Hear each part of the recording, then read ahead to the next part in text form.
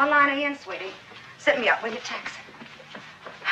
Maury's always complaining about his ulcers. Yeah, well, I don't know what line Moore's in, but myself now, I'm a kind of hustler.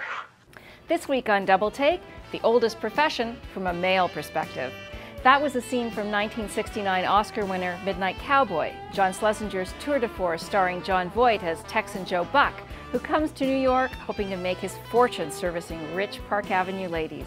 Well, I'll tell you the truth now, I ain't a real cowboy, but I am one hell of a stud. As Ratso, Dustin Hoffman plays a hustler of a different sort. He offers to act as the cowboy's manager. Hey, I'm walking here! I'm walking here! In a recent interview, John Turturro told me it was Midnight Cowboy that was definitely an inspiration for his New York set film, Fading Gigolo. It opens Friday. Turturro wrote, directed, and stars in the film as Fioravante, a middle-aged florist who agrees to help out his struggling bookstore owner pal, played by Woody Allen, by taking on some special clients. And he's not delivering flowers. This makes it official. I'm your hoe. American Gigolo starred Richard Gere as a Los Angeles stud for hire. Hello, Judy. You're a very sexy lady.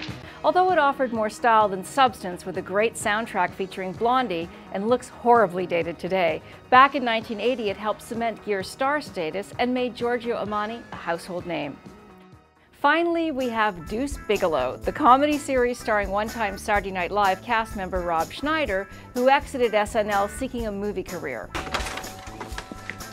Hi, I'm Deuce Bigalow, your man whore for this evening. Said the late, great film critic Roger Ebert of Deuce Bigalow, Male Gigolo. It's the kind of picture those view and brew theaters were made for, as long as you don't view. That's it for Double Take for this week. For all you need to know about movies, check out the Toronto Star and thestar.com.